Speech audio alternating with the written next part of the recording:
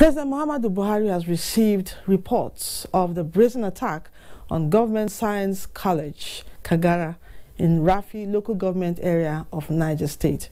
Following these reports, the President has directed the armed forces and police to ensure immediate and safe return of all the captives.